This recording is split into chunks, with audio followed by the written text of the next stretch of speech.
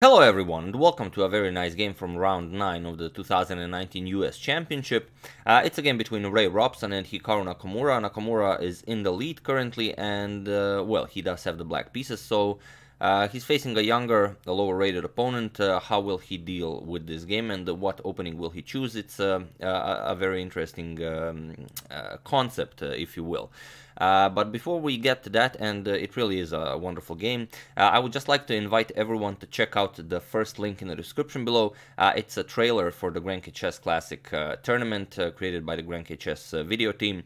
They've contacted me and they said that if I will be covering any games from the Granke Chess Classic, that I'm more than welcome to use their both video and both footage and photos from the event, so we can all enjoy some nice photos of all the participants, which I think is always not the most important part, but a really important part. So you not only see the board, the moves, but you also get the feel for the entire event. And well, if you're new to the chess world, you will also learn who is who, you know, how who drinks what during a chess game, and all the nice ideas, who dresses how for a chess game. And so on. So I think it's very nice for of them to contact me and offer me such courtesies, and I would like to invite everyone to check out the trailer they've created for their Granke Chess Classic tournament. It's really nice, really top tier footage of all the top players. I'm sure you're gonna enjoy it. Do check it out. Like I said, first link in the description below. You will enjoy it. I enjoyed it myself several times, in fact. And you know, feel free to give it a like, a comment, and everything that follows. That being said, I do hope you enjoyed it, and well, if you have, you are an excellent watcher of trailers for chess tournaments. Let's get back to the game. So Robson versus Hikaru Nakamura, 2019 US Championship. Robson opens with e4, and okay, Nakamura goes for c5. Sorry about that. The Sicilian defense is on the board. We have knight to f3, d6 and d4, just the normal standard stuff you do when you face the Sicilian defense. Knight to f6 by Hikaru, knight to c3, and here's where it becomes interesting. Nakamura goes g6, and we enter the dragon variation of the Sicilian, which is something, well, not everyone dares to play against, well, against a grandmaster when grandmaster plays with the white pieces. As Bobby Fischer often said, it's too easy to play this for white. You will just play f3, g4, h4, h5, and crush black. Well, we'll see what happens in this game. Robson continues with bishop to e3, the standard idea, preparing queen to d2 to challenge black's dark square bishop. We have bishop to g7, Nakamura fianchettos the bishop, prepares the castle, and now we have f3, preparing the Yugoslav attack. We have castles by Nakamura, queen to d2. Now this powerful queen-bishop barrier is ready to do the trade-off. We have knight to c6, and now bishop to c4. We have bishop to d7, queenside castle by white, and now rook to b8, preparing to push on the queen side. We have bishop to b3, not allowing b5 to come with an attack on the bishop, and now knight to a5, with ideas of trading off the knight for this very strong light square bishop.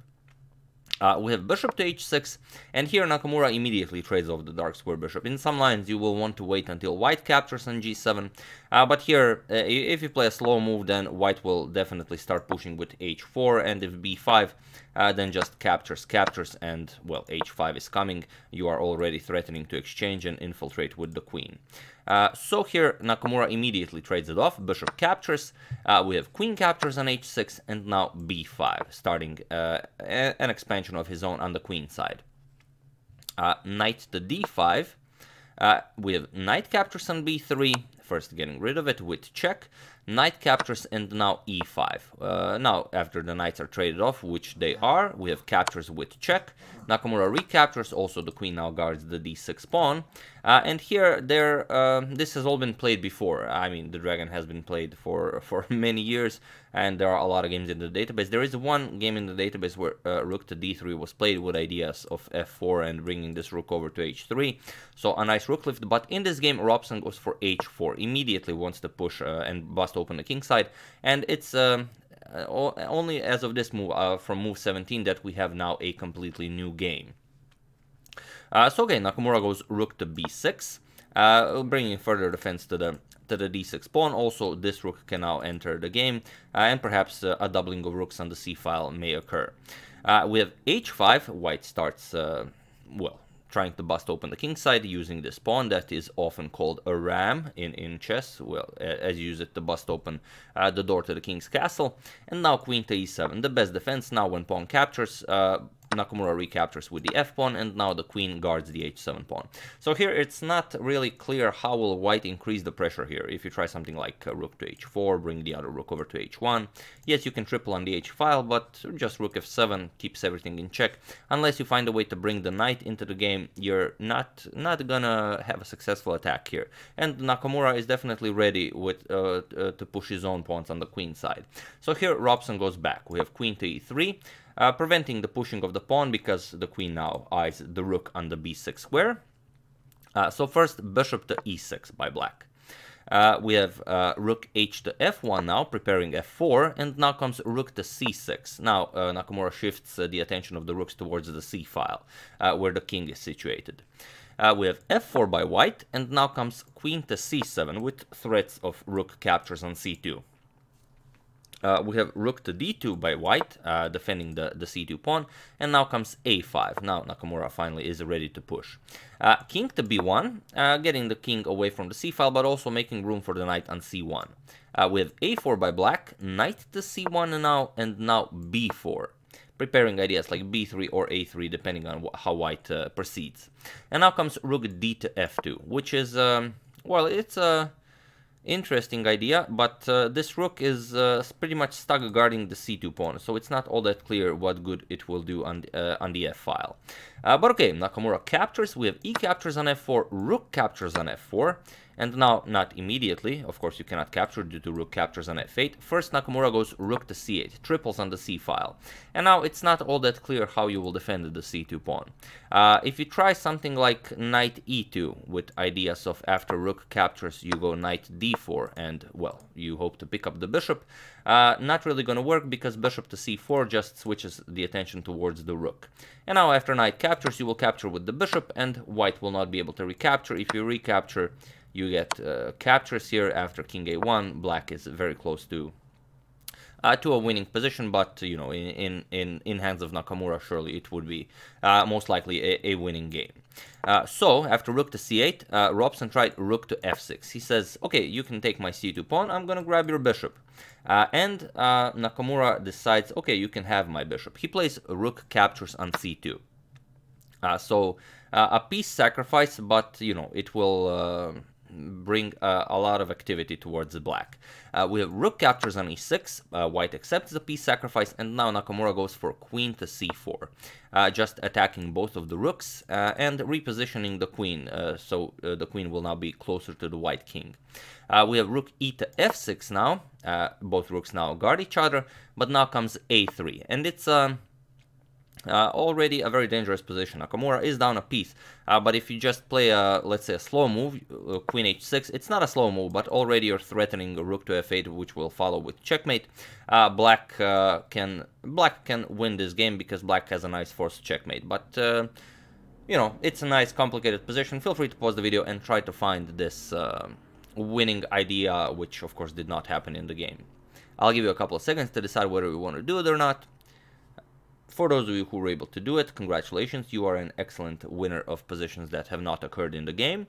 And for those of you who just want to enjoy the show, rook captures on b2, that's the idea. And after king to a1, now you cannot capture here and deliver checkmate because notice that the queen and the rook guard the knight on c1, so you cannot sacrifice the queen for checkmate. But what you can do is sacrifice the rook b1 check. This is the move you had to find. Force the king to go here, and now it's just queen c2 check, king moves, and queen to b2 checkmate. So a very poisonous position after this a3 idea by Nakamura. So Robson decides to capture it.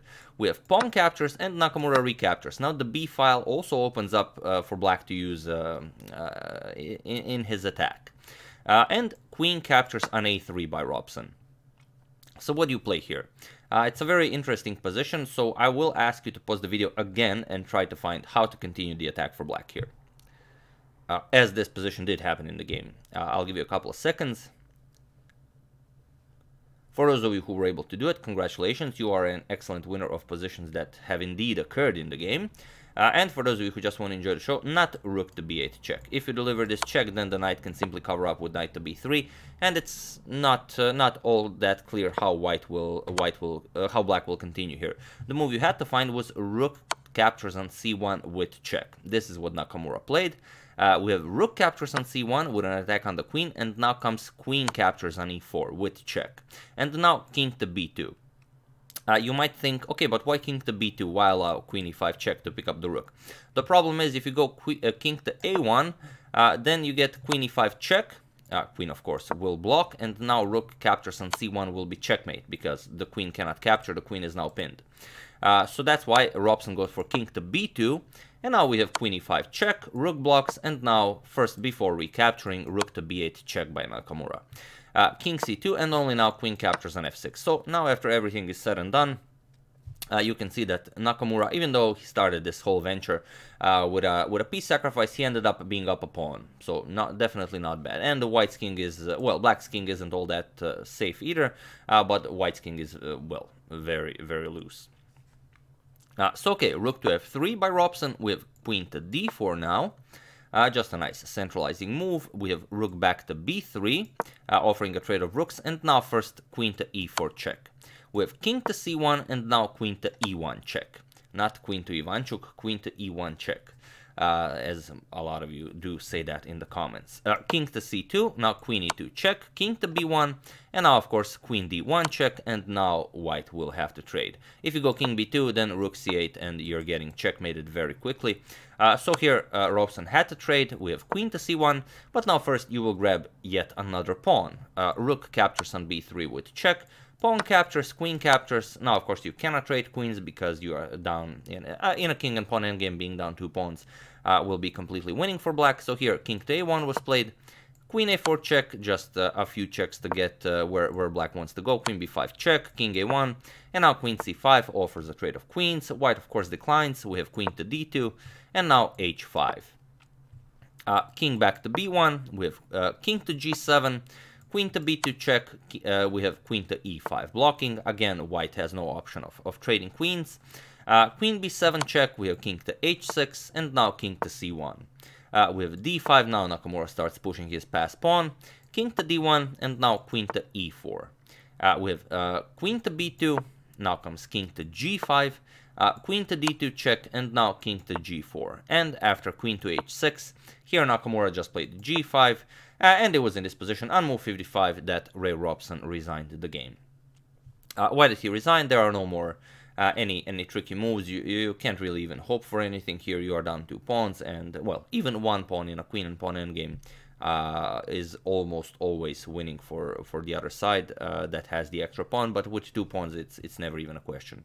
Although I don't know, if the roles were reversed, I'm sure Nakamura would continue this game and hope for a blunder or some sort of a super sneaky, tricky, I don't know, chess study position that might enter the books someday, but not Robson. Robson decided that it's besides the point, and he just resigned here, which was a very important victory for Hikaru Nakamura, as it was with the black pieces, and it's very brave of him to choose the Dragon Sicilian, which basically just invites white to attack, which Robson did. Nakamura repelled the attacks successfully, and then he started his counterattack, which was, well, in this game decisive. But definitely a brave decision to go for the dragon. Pretty much everyone won their games. I think only Xiong drew his game in round 9, so it was a really decisive round. Caruana also won a very nice game using the dodge defense, so that was also a very nice game. But yeah, Nakamura and Linear Dominguez Perez are in the lead now after 9 rounds. Caruana follows with 6 points. Nakamura and Dominguez are with 6.5, and the rest to follow. And today we have the clash of leaders. Nakamura will face Dominguez, and we will see who will take the lead here. Either one of them will win and then remain the sole leader, or they might draw and then Caruana might get a chance to overtake the lead. We'll see how it goes. So yeah, that's the game. I do hope you enjoyed it. Once again, do check out the trailer for the Grand Chess Classic. It's really just wonderful. It will be, again, the first thing you will see in the description below. Do check it out. I'm sure you're going to enjoy it. I would like to thank Andrew Drever, Alex Robinson, Joseph D. Rober, Barry McMurdoch, and Anton Kukushkin for your contribution to my channel. Thank you a lot. I really appreciate it. As usual, you can check 2 of my previous videos here. Thank you all for watching, and I will see you soon. Most likely with some of the games from the US Championship as the European Championship finished. And then before Shamkir or Grenke, we are definitely continuing the Capablanca saga, see where it takes us. Thank you all, and I will see you soon. Have an excellent rest of your Saturday.